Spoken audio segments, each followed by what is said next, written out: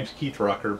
Today we got just a real quick and dirty job here, and I thought we'd shoot a quick video on how to set up a vise on a milling machine. This is very basic machine shop stuff, but some people may not know how to do this, so I'm going to take a few minutes and show you how I will set up a vise on a milling machine.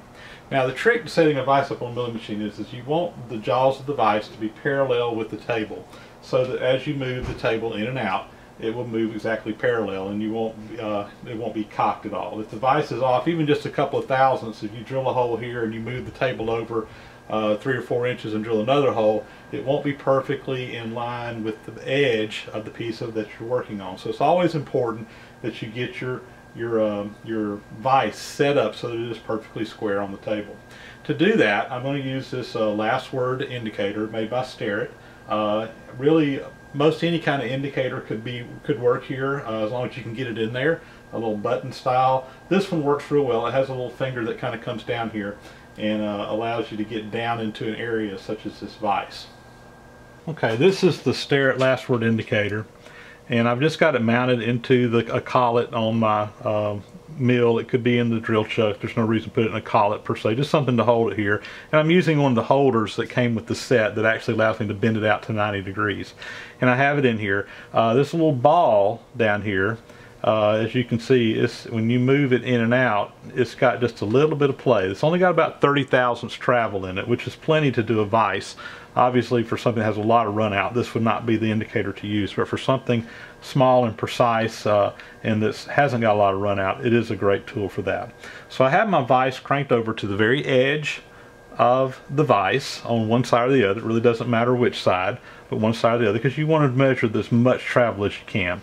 And what I'm going to do is I'm just going to use the cross slide, and I'm going to pull this out until it touches, and I'm going to set that indicator on 0.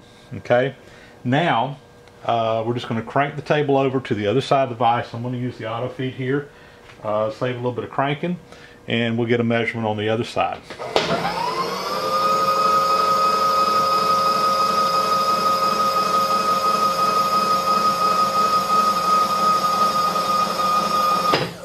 Okay, notice that wasn't real smooth going across there. We had a little bit of irregularities in it, and that's normal because this vise is not perfectly ground smooth.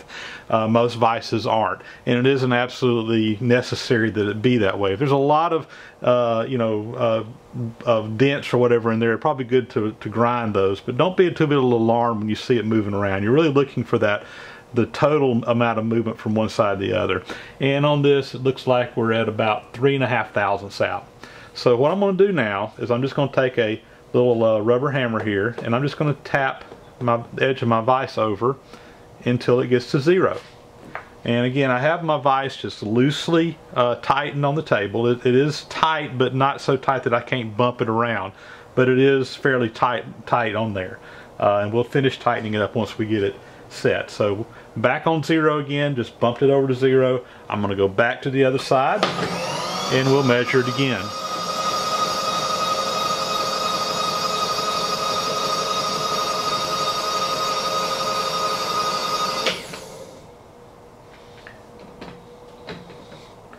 And looks like I'm still about 1.5 thousandths out.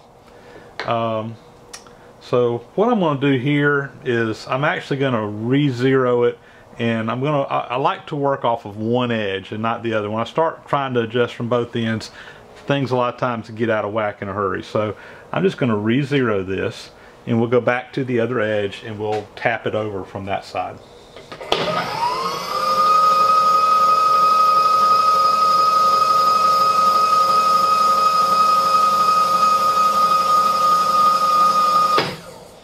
Okay, so there we are again, reading about 2 thousandths this time, and tap it over to 0, and we'll go back to the other side again and check it again.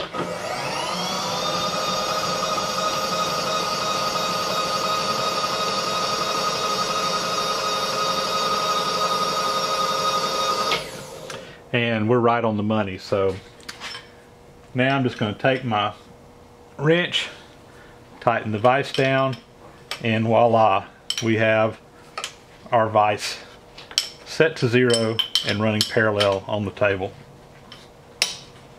So there you go. That's my method of truing up a vise on a milling machine. It's really quite simple and straightforward. Just need a good indicator to put on there and do it. It doesn't take very long. It takes a little bit of practice. I've done this many times and I've kind of figured out how to do it. It may take you a little longer to do one for the first time, but once you figure it out, it's pretty easy to do from there out. Thank y'all for watching.